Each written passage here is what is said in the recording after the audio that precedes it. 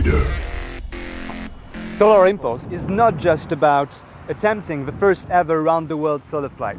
Behind the aeronautic record lies also a very powerful message that Bertrand Piccard and André Borschberg want to share with the world. Existing clean technologies can, as of today, be used on the ground. With Masdar City, built by our official host partner Masdar, we have a living example. Let's visit the city together.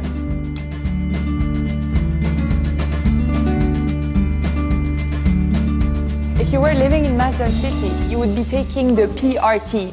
These cars are on-demand, automatic and electric. They will take you through Masdar City at a speed of 40 km per hour.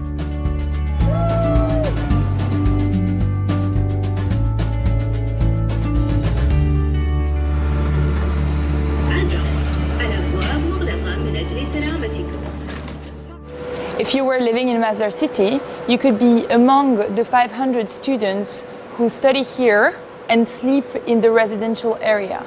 In your free time, you could be walking under the burning Arab sun, but don't worry too much because this wind tower takes the wind from 45 meters above the ground and takes it down to cool the whole area here. And that's why it's about 8 degrees below the normal temperature in Abu Dhabi.